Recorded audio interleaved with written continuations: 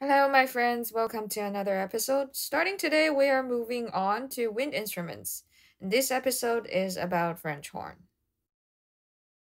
I'm wondering what's the difference with this mute Yes. and muting with your hand. Okay. So is that, yeah? Yeah, so the difference is Uh-huh. when you mute with your hand, Yeah. you're essentially shortening the horn and you're making it sound more nasally.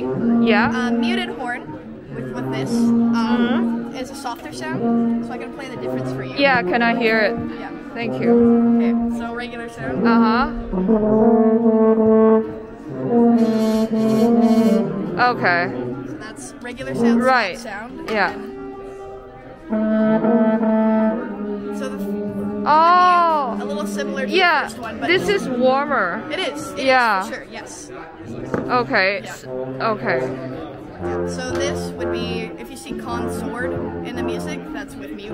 So that's the Yeah. feeling for this. Yeah. So consort means This one. Yes. Yes. This one, not No, not not your hand. No, Okay. Sometimes you'll see in the music, I'll show you here. Okay. So you'll see stopped, you'll see a little plus sign above it. That plus sign means that it's hand stopped. Ah, I see. Okay. Plus is hand stop. Plus is hand stopped, consort down here is with the mute. Okay. Okay. Okay. Now I get it. Yeah, thank you. Yes. Is there anything that's just really impressively unplayable? Like, have you? I mean, not particularly. I think if you have enough time to practice anything, you can kind of. You can manage anything. Yeah. I think one of the only downsides is that with like rotary valves here, the difference between rotary valves and like piston valves react faster, so you can play quicker pieces more easily. Sorry, can you repeat that part? Yeah. So piston valves, so what you have on trumpet, react faster. Right, So you right. can play more technical things better. Ah, right. Rotary valves tend to have a warmer tone, so Yeah. that your transitions between notes is smoother. Right. But they react slower. The attack is longer. Yes. Okay, Yes. that's good to know. But yes, it's a little harder to play quick passages like this. Right.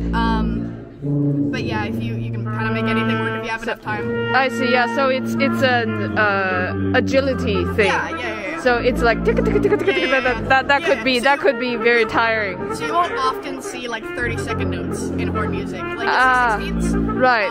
And like depending on the tempo, you can see 30 seconds, but usually you don't really. Usually a horn is more for like long melodic kind of passages. Right. I write beautiful passages for horns. Yeah. No, I never write.